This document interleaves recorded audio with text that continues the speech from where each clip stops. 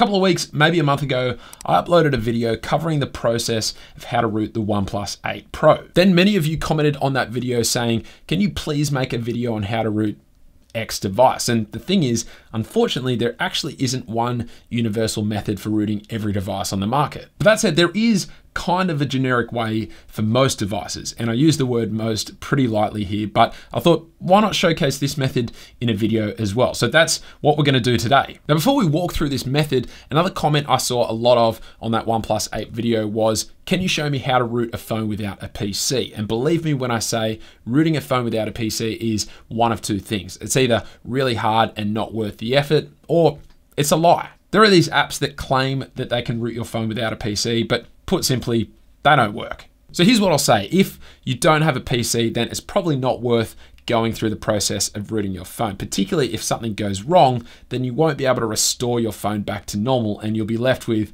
a glorified paperweight. So with that said, let's talk about how to root most phones.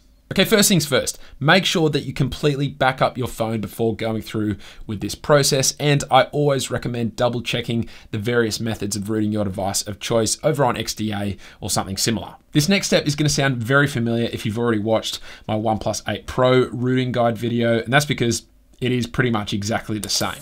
So we need to download some files that are going to enable our device to interact with our computer. And I've left a link down below to where you can download these files. As I mentioned in the previous video, there are specific files for Mac, PC, and so forth. So make sure you grab the ones that are suited to your computer of choice. But once you've downloaded them, you'll get a zip file. So we're going to open that downloaded zip file and extract it. And within that, we should see a folder called Platform Tools. Now I'm going to drag and drop this over to my desktop. And I suggest that you do the same so that following this tutorial doesn't become a complete mess.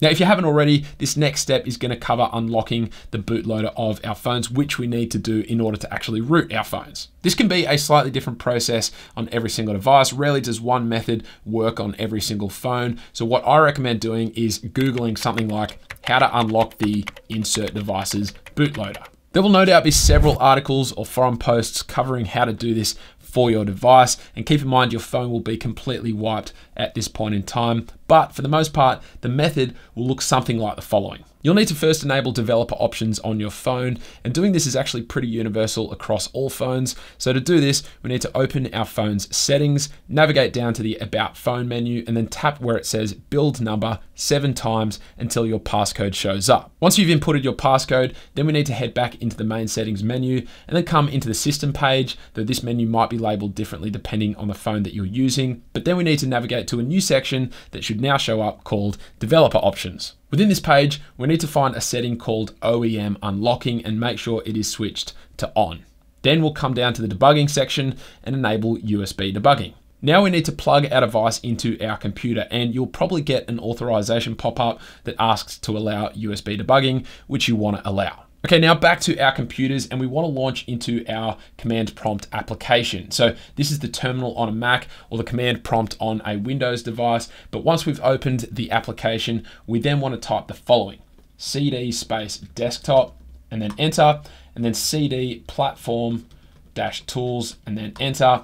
And this will direct our terminal to that platform tools folder that we moved to our desktop earlier. From there, type in /adb space devices on a Mac, or you can just type in ADB devices if you're on a Windows device, and then hit enter, and you should see a random number here that indicates that your device is correctly set up. Or it could also show as blank if you haven't yet enabled USB debugging, or you haven't authorized it on your phone yet. Or it could be that your cable isn't properly plugged in, or it's a faulty cable. So check all of those things if this number doesn't show up for you. But once this number shows up and we've verified that our device is plugged in, we're now going to type in ./adb or just ADB again if you're on a Windows machine, then space, then reboot space bootloader, and then hit enter to launch our phone into fast boot mode. Then we need to type in a command that will actually unlock the bootloader of our phone. And this is going to be relative to the device that you're using. So for example, on a Pixel 4 device, we type in fastboot flashing unlock, or on a OnePlus device, we type in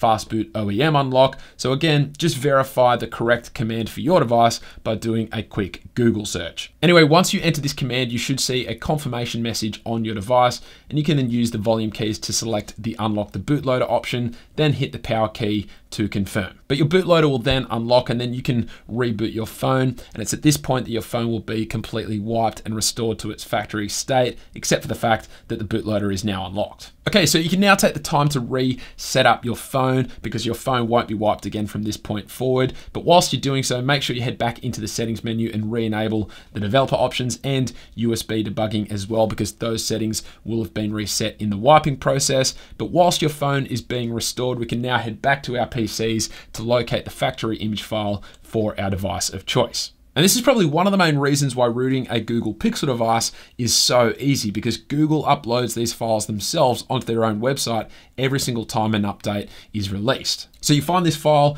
whether it be directly from the manufacturer or from a friendly user over on the XDA forums, or perhaps from a website such as needrom.com. But once you've found it, download it, and this will be a pretty large file. But once it's downloaded, we then need to unzip it. Now within that unzipped folder, you should see a bunch of files, and we're looking for another zip file here. And for the Pixel 4, you can see it's called image-coral-blah blah blah.zip. So we're gonna unzip that, and then in this folder, you'll see some more files, but the one we're looking for is called boot.img. So we want to take this boot image file and transfer it over to our device of choice. I'm just going to place it in the downloads folder using Android file transfer. Now that we've done that, we want to head back to our phones and download and install the Magisk Manager application, which of course I'll leave a link to below. Then launch the app and you should see a button here that says install. We're going to tap on that, then tap install again, and then tap the select and patch a file option. From here, we want to find that boot image file we just transferred to the downloads folder and select it. Magisk Manager will then patch that boot image file and store it into the downloads folder on your phone as well. So then we want to jump back to our computers and locate that file. So if you're on a Mac, you do it via the Android file transfer application, or you can just use the file explorer on a Windows device. But you're going to find that file. It's going to be called magisk_patched.img. And we're going to drag and drop that file from our phone to the platform tools folder on our desktop. Okay, nearly there. So with our device still plugged in, we want to jump back to our command prompt application and launch our phone back into fastboot mode by typing /adb on a Mac, or just adb if you're on a Windows device, then space, then reboot, space, bootloader, then hit enter. Once our phone is back into fastboot mode, we can then type in the following: fastboot space flash space boot space, and then magisk_patched.img. Or instead of typing out magisk_patched, you can also just drag and drop the image file directly from your platform tools folder. But once you've fully typed that command, you can then hit enter. The image file will then be patched over, and once it's done, you can then reboot your phone and your phone will now be rooted. Double check that all is well in the Magisk Manager application. You should have all greens now indicating that root has been installed.